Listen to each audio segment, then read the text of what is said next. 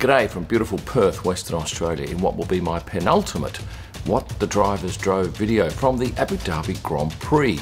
And there was one car that was super popular with a number of drivers and team principals, and I think it'll be a manufacturer you've never heard of. For the full story, hang around.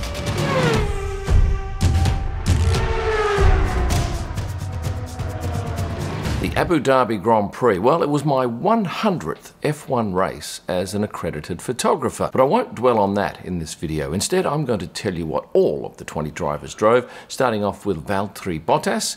He drove a blue Giulia Alfa Romeo Quadrifoglio. Yes, this is the souped up version, the higher spec version, and interestingly, the Giulia comes equipped with state-of-the-art traffic sign recognition and an intelligent speed advisor which alerts drivers to changes in the legal speed limit. His teammate Zhou Guanyu was driving the exact same car with a red paint job. And the Yas Marina circuit is great for doing these videos because every single driver has a car park and their name is on that spot. That meant I didn't have to hang around outside of the paddock and watch what the drivers arrived in, which is the case with, say, tracks like Interlagos in Brazil and Mexico City. Next up, Pierre Gasly arrived in a Honda Civic Sport. This was, I thought, one of the more ordinary cars driven by the drivers, and on Sunday, I can tell you I was out there waiting for him, and he rolled up and found that his car park had been taken by one of the media shuttle buses, and he wasn't very happy about it, so he just simply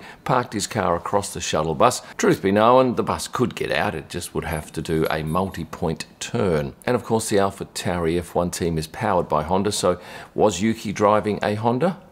No.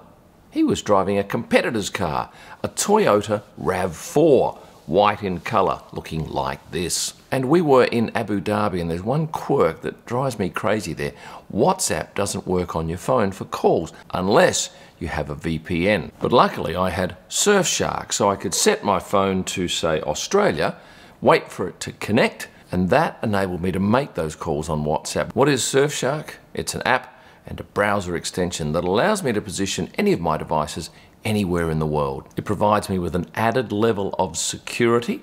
Plus, if you're a Netflix user like I am, I've also got Stan and a couple of others, I can position my device in different parts of the world, enabling me to access new content. And right now, if you click on the link in the description below, not only will you save 85%, you get 3 months extra free, plus a money-back guarantee, if you use the promo code Kim. Thank you, Surfshark. Now, I can hear you asking, what was this car that so many drove in Abu Dhabi? It was a GAC. Fernando Alonso was driving a GS8 320T, grey in colour. Now, GAC stands for Guangzhou Automobile Group Company. It's Chinese state-owned. They produce just over 2 million cars a year. And the model that Fernando was driving was a 7-seater, configured 232, and it comes in 2-wheel drive and 4-wheel drive. And what about his teammate Esteban Ocon?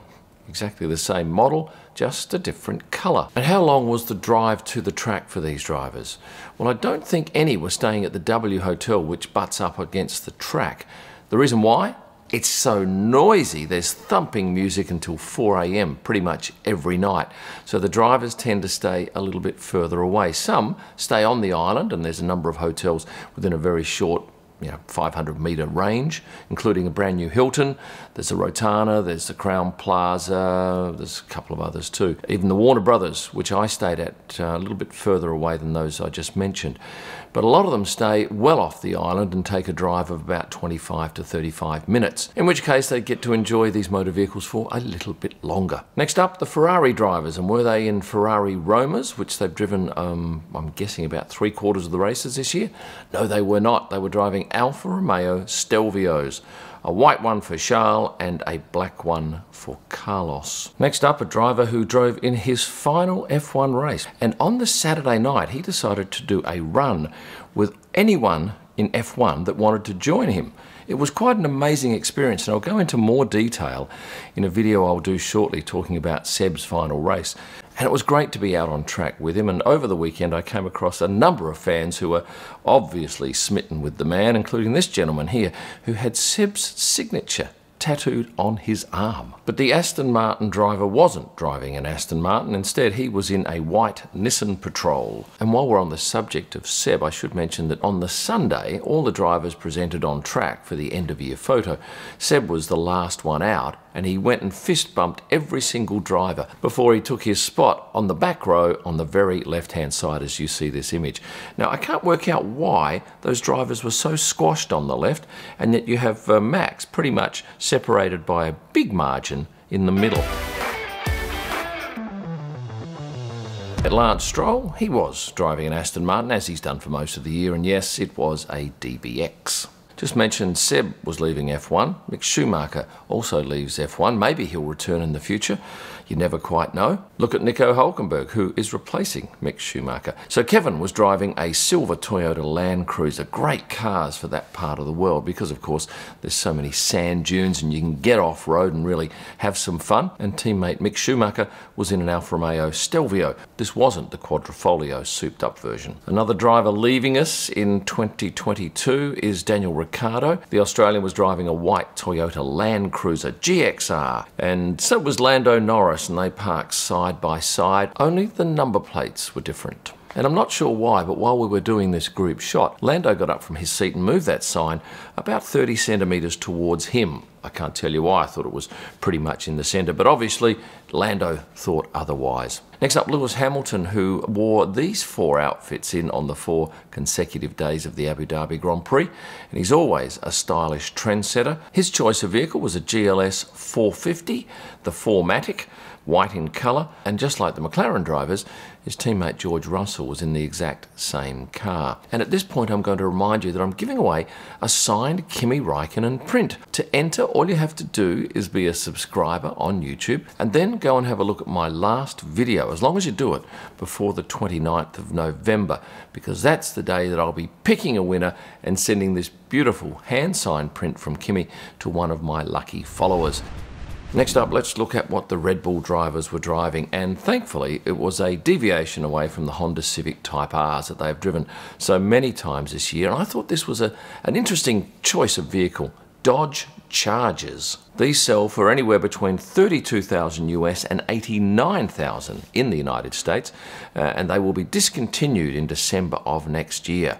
We had Max in a white one and Checo in a black one. And finally, the Williams drivers, both driving GAC 320T GS8s, the exact same cars that the Alpine drivers were driving, and Alex Albon in a black one. And what was Nick de Vries driving? I can't tell you, but I did see him very wet and soggy at the end of the night on Sunday, because the tradition is when you go from one team to another, the team that you're leaving presents you to the other team at the last race in some sort of interesting fashion.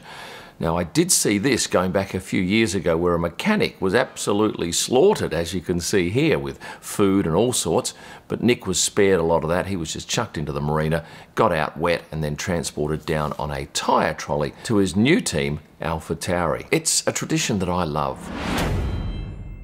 With a couple of seconds still up my sleeve, let me run through what a couple of the team principals were driving. Andreas Seidel had a grey GS8. Fred Vassar was in this blue Alfa Romeo. Mattia Binotto was in a Maserati Levante GT. And I'm pretty sure that or the Aston Martin of Lance Stroll would have been the most expensive cars parked in that car park, which sits just a short walk from the paddock.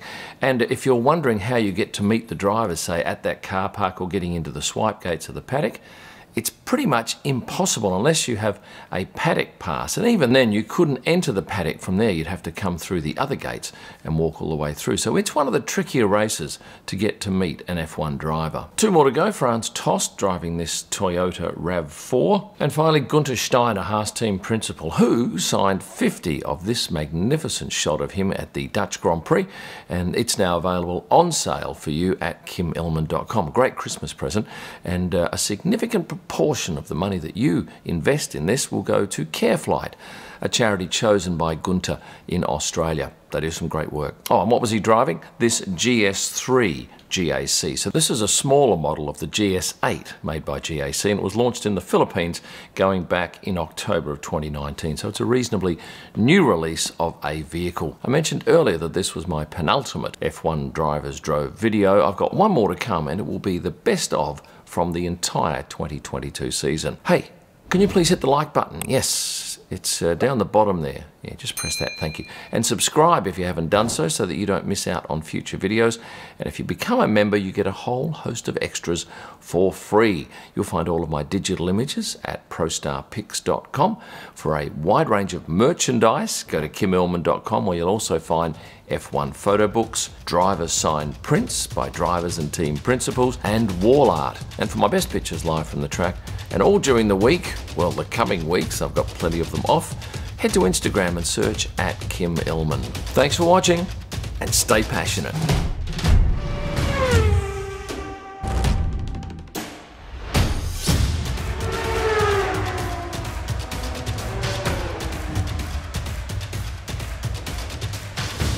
One, two, three, four, five, 5, 4, 3, 2, 1. Okay. Ja, ik ga. Nou, wist je of 5 jaar of 4 stuurs. Nou.